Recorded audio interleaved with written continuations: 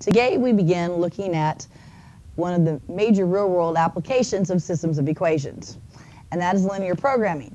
Linear programming was developed in the 1920s, primarily by the manufacturing industry, who was looking for a way to know what was the best place to use their resources, how much of each different product should they make and produce in order to best use their resources and, of course, to maximize their profit or minimize their costs.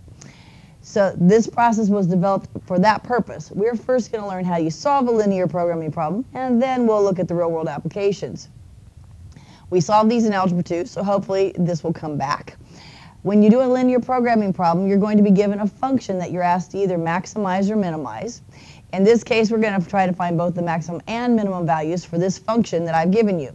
Notice it's a function in two variables because it's written as f of x comma y. So we have 8x plus 5y. So we are looking for coordinates to put in here to figure out which set of coordinates will make that have a maximum value and a minimum value. The key thing, though, is the constraints. The constraints are what prevent you from having an infinite answer. I mean, if we could go infinitely large, the maximum would be impossible to find. So it's these constraints that put limits on what our variables that can be that help us then to narrow down and find the maximum and minimum values. Okay, you'll notice here I have 4 constraints. I've listed them in the order that the textbook lists them. I'm going to actually start with the 2 on the bottom. The 2 on the bottom are what I call the common sense constraints. X is greater than 0 and y is greater than 0. If we're using this to figure out production levels, you can't produce a negative amount of items, so x and y will typically always be greater than or equal to 0. It's kind of a common sense thing. Now the other 2 inequalities, they are what's really putting limits on how big x and y can be. Because if we have 3x plus 2y must be less than or equal to 18, we can't have very large numbers included in that. So in the process of linear programming, what you're going to do is you're going to graph all these constraints that limit you, and from that graph we will be able to determine the possible values where the maximums and minimums occur. So I'm going to actually work from bottom up because I like to get those 2 easy ones on there first. We need to graph x is greater than or equal to 0 and y is greater than or equal to 0. So I'm going to put that across there, but unfortunately I'm too high. Let's try again. So we know that those would be our horizontal and vertical lines. Now, since this is inequalities, you also need to shade. So where would those 2 be shaded? Well, of course, if x is greater than 0 and y is greater than 0, we know that it's going to be above the x-axis and to the right of the y-axis.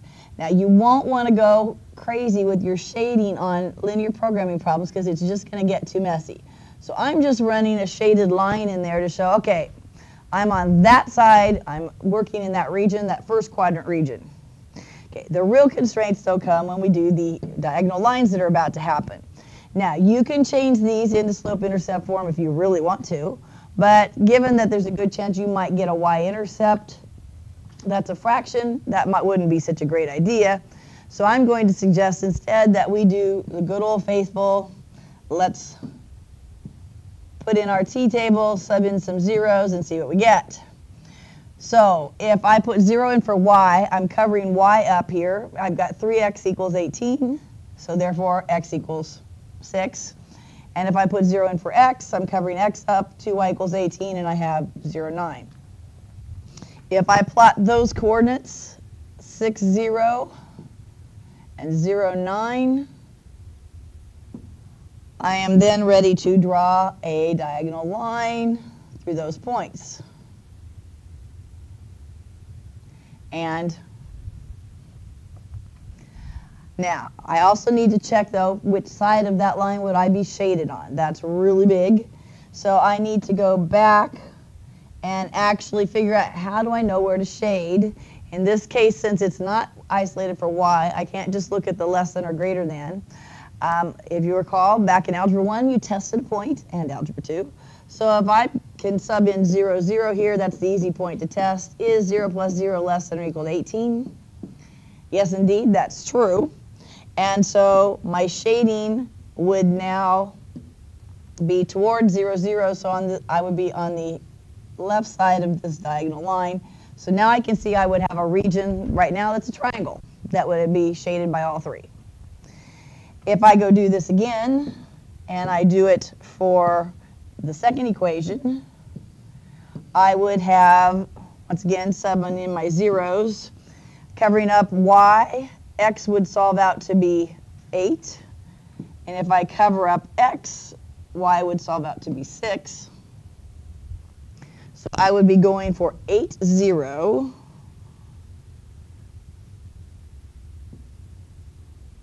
And 0, 6. And once again, let's put a line across through there. And I have another diagonal line here. If I go look to figure out where is that one supposed to be shaded, I would once again have to test a point. The line's not passing through 0, 0, so I'm going to opt to test 0, 0. Is 0 plus 0 less or equal to 24? Sure is, that's true, so I would also be shading towards 0, 0. And so if I was to do that with this second diagonal line, I would still be on the inside of it as well. Whoa. And so where would all of these regions be overlapped and intersecting? And yes, I have a nice region, a four-sided figure here. Come over, hit the first diagonal, then come up, hit the second diagonal line. I'm talking about this region in here that I'm attempting to shade pink. Okay, in a normal linear programming problem, oh wow, this is what's supposed to happen. That kind of blurred together a little bit, but in a normal linear programming problem, this is the type of thing you should get. You should get a constrained region. Okay, if your constrained region does like this one, and all the, I guess, points are what we call convex. If they bend outward, everything bends outward, that will have both a maximum and a minimum. Now, if you have a region once defined, and it's is not convex, it's concave where it comes in, then there is not a guarantee that you'll have both a maximum and minimum. You may have one.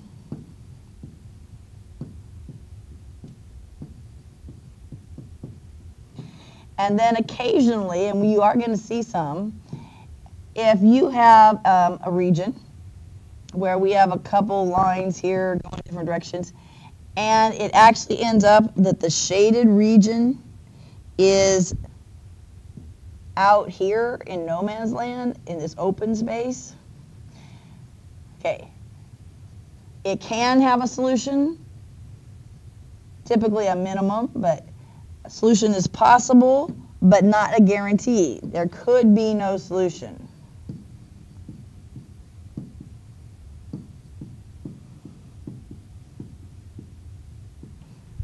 And we are going to see some of those as well.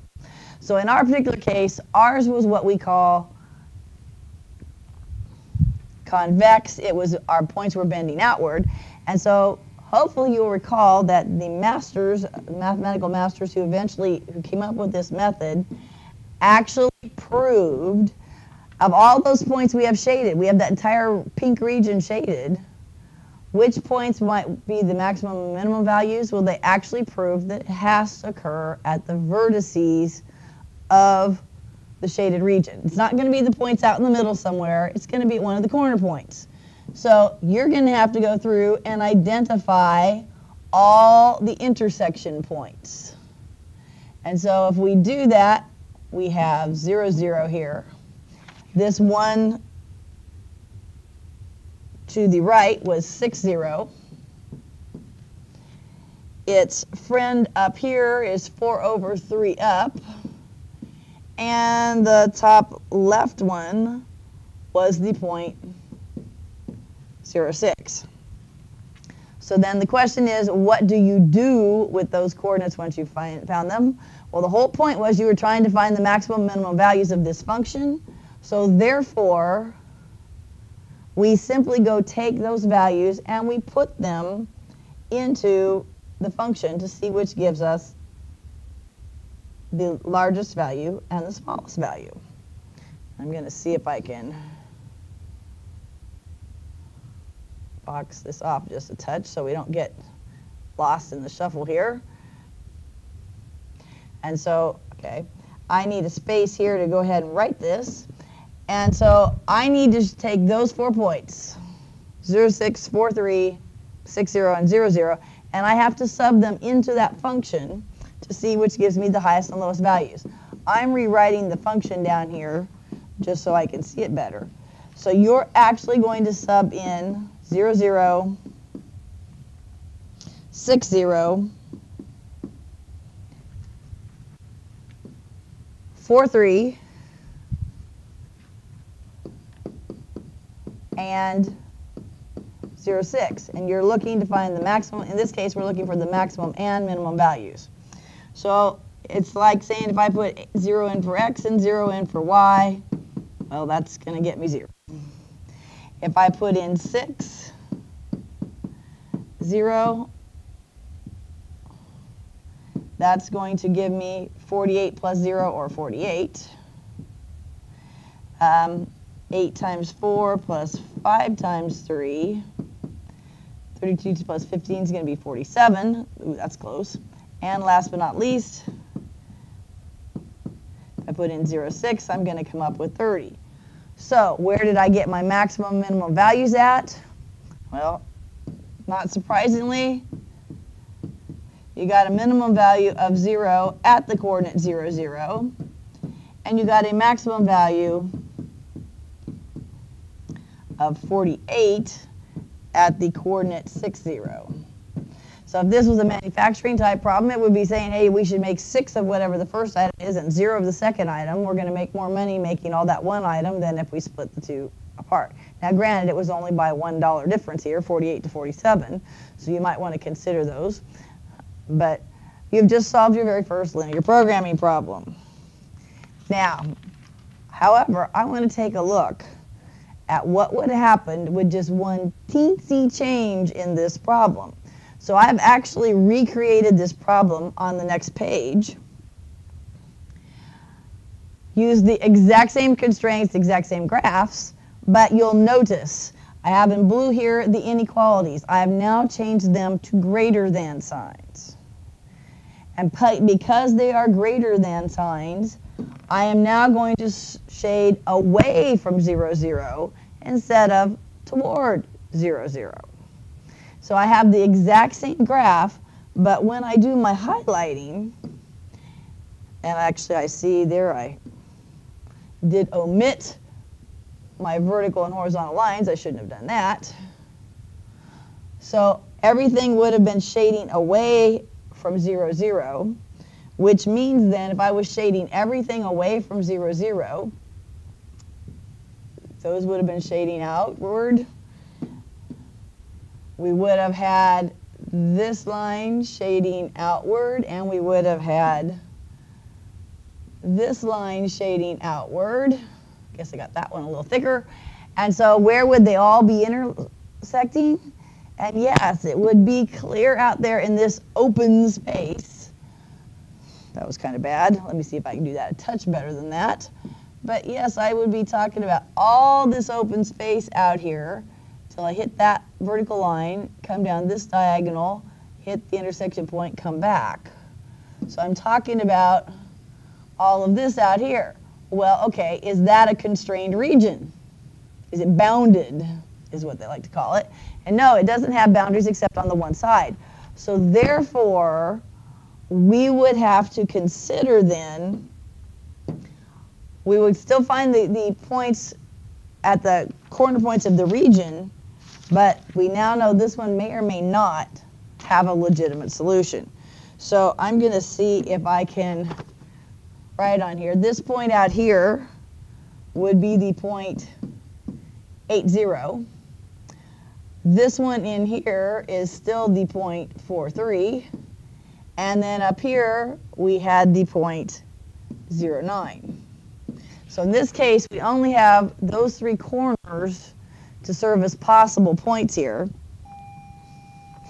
Okay, realistically, given that our function has a plus in it, it's 8x plus 5y, that there's no negatives involved in this thing, is there going to be any of these going to be giving me a maximum? Well, there's no way these can be giving you a maximum, because obviously it's going to get bigger and bigger values as it goes out. So this one would clearly not have a maximum. There's just no way. It's logical that this one could have a maximum, but we can check for a minimum.